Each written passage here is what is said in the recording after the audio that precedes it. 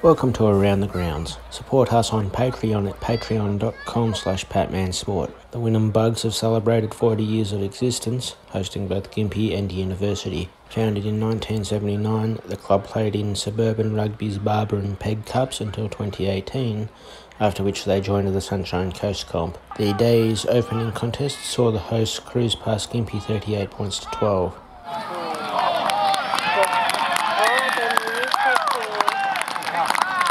Reddy's happy with the second half. I mean, all the boys knew they had a really, really bad first half. We didn't turn up, gave them too much space. It was like a practice run for them.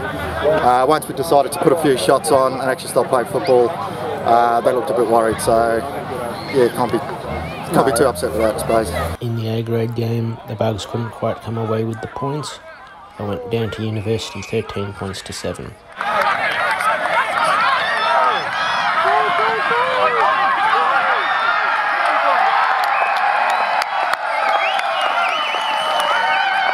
I think we played a lot better than last week. I mean, full credit to the boys. They really dug in there and gave a 80 minutes performance. We knew that it was going to take two halves of really good footy, and we knew that we couldn't let ourselves down, and we knew we were going to have to score more points than them, and unfortunately we just couldn't get that done today. I think most of the boys enjoy playing in front of the crowd. Like, the louder the better. Like, you can't have every crowd on your side, but it's good to see a bit of passion for the game still alive. So I think it helps both teams, really. So Sort of getting used to the big crowds at home. Yeah, we've been going to Noosa for enough years, so we know what a loud crowd sounds like. So they're no different down here. So the result sees Uni maintain top spot with daylight between them and second place, while Wynnum dropped to fourth. The Queensland Reds Super Rugby finals hopes are officially done for. They lost to the Jaguares 34 points to 24 at Lang Park Saturday night. You can't knock the Queensland boys fight, and they stick in there, they hang in there. It's just, I guess, executing some stuff. We're turning the ball over.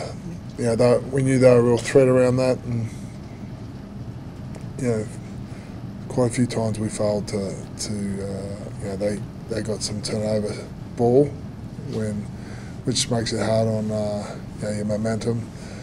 And there's a few times, you know, we're mauling 5 metres off their try line. And like an experienced side, yeah.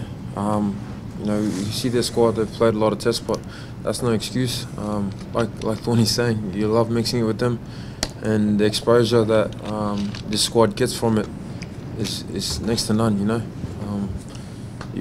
I thought we played well in parts, but like again, Tony said, they played really well.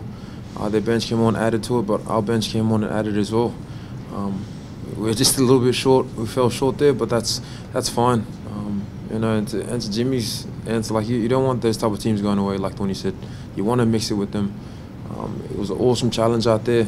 I'm really proud of the effort and really proud of how the boys have been fronting up the last couple of weeks, and the growth that they're gonna get from that is you'll see that soon. So you know, really enjoyed that game, but. You know, falling short, it sucks. Losing sucks, but we'll work again and come back next week. No, we were expecting a really tough game. Last year when the Reds won in Buenos Aires, there was a lot of physicality. It's true that the Jaguares, they had some chances that they didn't score, but the physicality was there, so we were expecting that, and I think there was no surprise.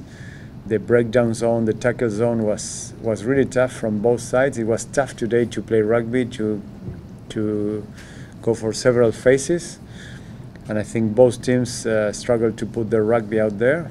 But well, sometimes the games go that way. So I'm quite happy we got the win. I'm quite happy with our scrum and driving mode that was not that performant, and I think at the end of the game was something really important for us. And I'm definitely really proud of a lot of kids that didn't play a lot, that we gave them a chance and they took their opportunity.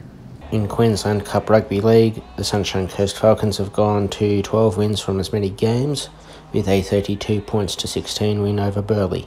Up in Rockhampton, Norths have defeated the Central Queensland Capras 48 points to 12. Another break up the middle. Broadhurst turns it back on the inside. Dargan scores under the post. Rowe came with a real simple plan here that, we'll knocking the front door down and we're trying to go through them. So, I think the first 40 minutes, even though we didn't see the results in the second half, I think we set like a really good platform, and Rowe just emphasised that, just make sure we stick to our game plan and we're going through them with heaps of support, playing flat and fast. So I think it was just a real credit to the boys for listening to Rowe and coming out with a really good game plan. To soccer, the Sunshine Coast Fire have been beaten by the Brisbane Roar Youth side 6-0. If you would like to support our coverage, you can do so over on our Patreon page at patreon.com/patmansport.